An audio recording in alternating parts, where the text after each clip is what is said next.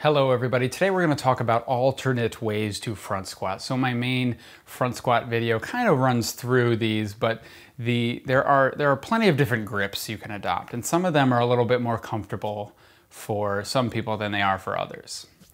The number one, the common one, especially the one used by weightlifters, is the bar sits on my shoulders. There's the noun I was looking for. And I have a little bit of finger guidance. I'm not holding it in my hands. I just have a little finger guidance. And I drive my elbows forward and up. Okay? What this does is it stretches the wrist like this, and it can be pretty uncomfortable, especially if you're not used to all that muscular and neural tension going through there. And some people just get pain in there.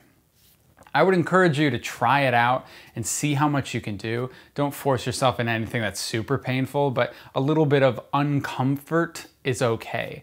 The front squat is one of the most uncomfortable lifts that you're going to do, and it's kind of that way by design, right? Your working out shouldn't be comfortable. You don't expect it to be comfortable, do you? So that's the first grip. This is like a more traditional grip. Very important if you're doing Olympic lifts, because as I take the clean up here and I catch in a front squat, I have to catch this way. I can't catch like this one, for example, which is our next one. So this is more popularized by bodybuilding culture back in like the Arnold days.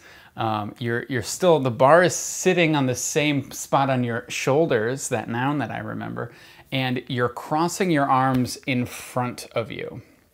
What this does is it gives you a little bit of a barrier so you can feel if the weight starts to roll forward, but you don't have to have such wrist mobility to hold the thing up.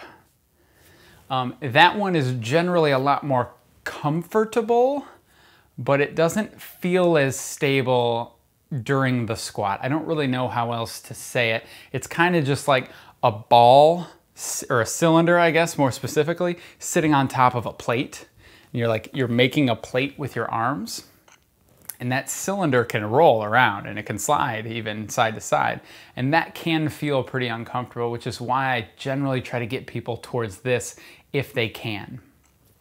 Now, we talked the weightlifter one, we talked the bodybuilder one. There is a middle ground now. One that I really like doing for a little while. You're gonna take a string of some sorts, maybe a wrist wrap, or wrist strap, like something that would tie you to the bar. You're gonna weave it around the bar and just hold it up here. So if the bar is down on my shoulder, I can take some tension off my wrist by not having to bend so much. And I'm gonna hold this little strap up here.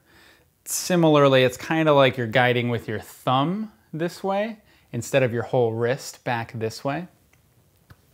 This, I don't know, I've found a lot more comfortable. You still get a little bit of it's like a middle ground, right? You still feel a little bit of sliding like you feel with the bodybuilder variation, but you feel a little bit more stable than this traditional like cylinder on plate rolling around thing. Troubleshooting, so if you don't like these, don't do them too much. You got to kind of ease into it. A little bit of wrist stretching and toleration, and maybe a little bit of handstand work. All of that stuff can loosen you up and make you, a little bit more comfortable during this front squat. But again, remember, we're not here to be comfortable. We're here to get a little bit better. So good luck.